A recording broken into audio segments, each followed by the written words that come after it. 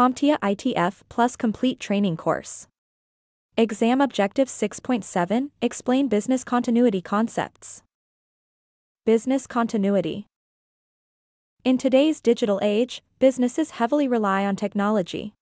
But what happens when disruptions like software glitches, system failures, or power outages occur?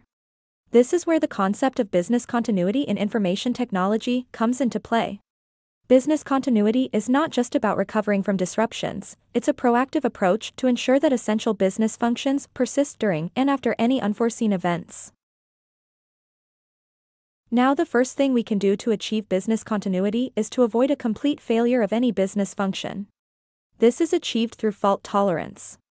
Fault tolerance is the ability of a system to continue operating without interruption even when one or more of its components fail. It ensures that system failures do not result in downtime or data loss due to a single weak link.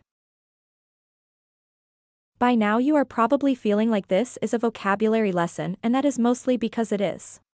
And next up is the word redundancy. At its core, redundancy is the duplication of critical components or functions to increase reliability and prevent system failure. It ensures that backup options are available in case of a primary component's malfunction. So to summarize today's vocabulary lesson, business continuity is about keeping business functions up and running.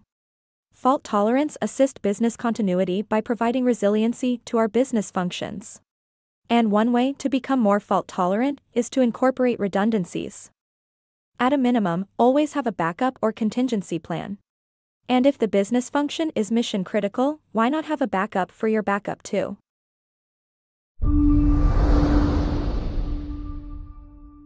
Thank you for watching. Subscribe for more great content.